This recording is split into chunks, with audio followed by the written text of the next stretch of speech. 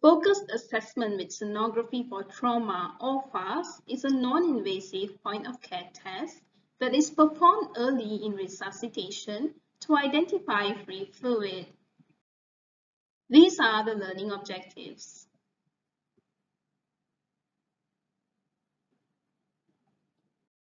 The regions covered in a FAST scan are the perihepatic, pericardial, perisplenic, and pelvis. The curved linear ultrasound probe provides good penetration and resolution. The sector probe is often used to scan the pericardial region. For proper orientation, the probe marker indicated by the red dot is directed to the patient's head for a longitudinal view and the patient's right side for a transverse view. Probe markers' shape and color vary in different ultrasound machines. Regardless of the view, the marker should always be oriented to coincide with the left side of the ultrasound image as shown. Correct knobs adjustment is essential to avoid misinterpretation and misdiagnosis. The 2D gain knob controls the overall image brightness and darkness. The TGC controls image brightness and darkness at a specific point in the image. Proper focus zone adjustment improves image sharpness, as shown by better corticomedullary differentiation and organ outline here. The freeze knob is used to freeze a moving image and examine the image more closely. Appropriate depth adjustment is important so that the region of interest can be sufficiently visualized. This image shows a redundant space deep to the kidney as indicated by the spine sign. On the other hand, only half of the spleen and kidney are shown in this image. Fluid collection, if present deep to the kidney, will be missed. Be familiar with the layouts of the knobs in different ultrasound machines. Before we dive into the FAST scan, the following are important to know. Fluid appears black or anechoic in relation to the adjacent structures. Free fluid is not encapsulated, like bile within the gallbladder and blood within the vessel lumen.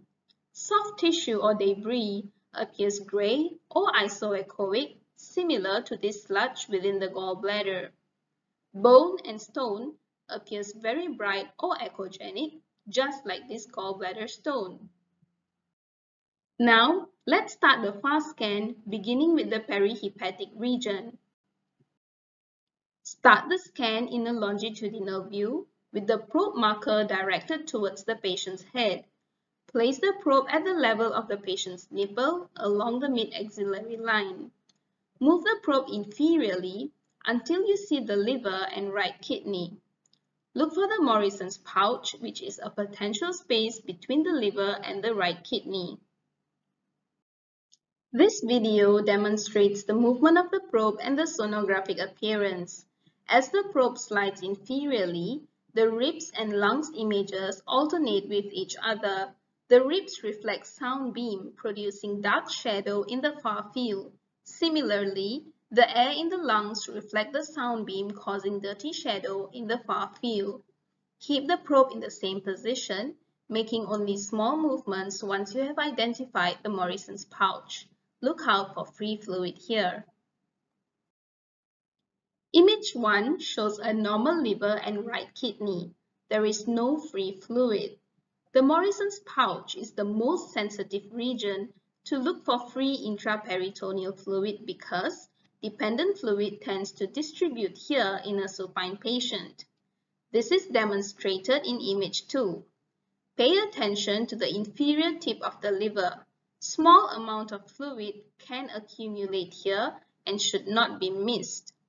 The perihepatic space lies superior to the liver and inferior to the right hemidiaphragm. Image 3 shows fluid in the perihepatic space and Morrison's pouch. There is right pleural effusion located superior to the right hemidiaphragm in image 4. Be careful of potential pitfalls. Once a fluid-containing structure is identified, It is essential to determine the source of the fluid to avoid misdiagnosis. Image 1 is a cyst arising from the right kidney. Image 2 is a dilated pelvic-calyceal system arising from an atrophic right kidney. In image 3, the linear anechoic or duct structure is the inferior vena cava, while the pear-shaped fluid-filled structure anterior to the IVC is the gallbladder. Image 4 demonstrates a complex cyst in the liver that could be mistaken for hemoperitoneum. Next is the pericardial region. Use the left lobe of the liver as an acoustic window for evaluation of the pericardial space. Place the probe on the subxiphoid. Orientate the probe transversely with the marker directed to the patient's right side. Aim the probe towards the patient's head and left shoulder. Flatten the angle of the probe to the skin and apply gentle pressure downwards to maintain probe contact on the patient. Liver can be seen in the near field of the image, with adjacent heart at the far field.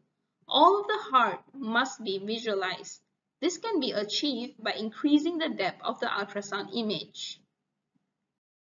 In this pericardial view, anechoic fluid is seen surrounding the heart, suggesting pericardial effusion. Be aware that ascites may mimic pericardial fluid. Careful orientation of the probe can overcome this pitfall. Moving on to the perisplenic region. Start the scan in a longitudinal view. Place the probe at the level of patient's nipple along the mid-axillary line. Move the probe inferiorly until you see the spleen and left kidney. Look for free fluid in the splenorenal space. This video demonstrates the ribs and lungs images alternating with each other. Depending on the size and location of the spleen, you may have to move the probe more posteriorly from the mid-axillary line to obtain the best view of the splenorenal space.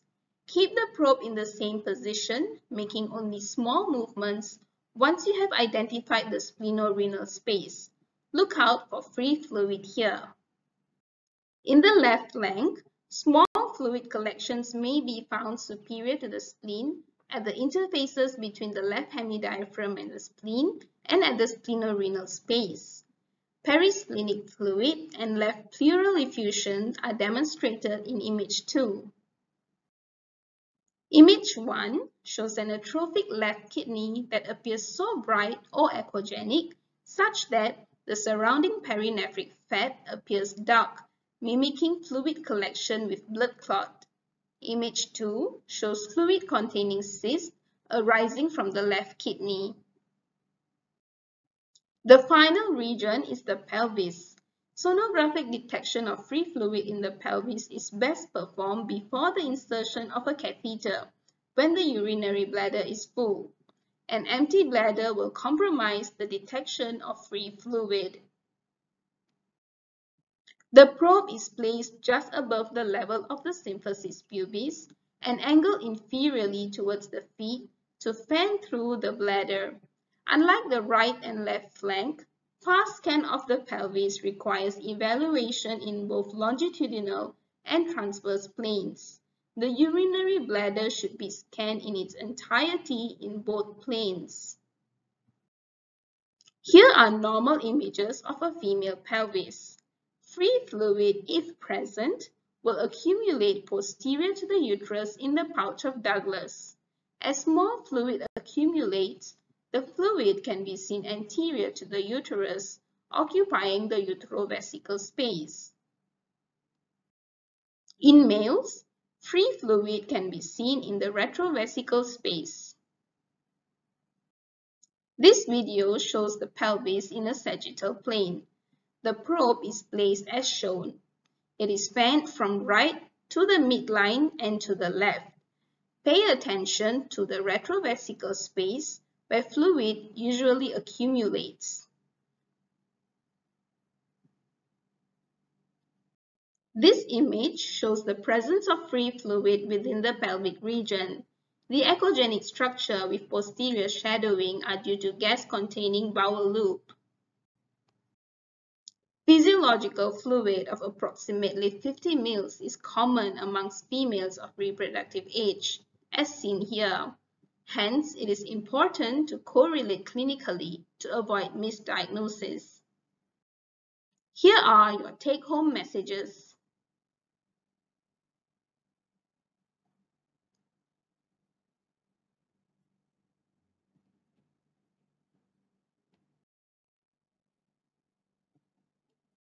Thank you.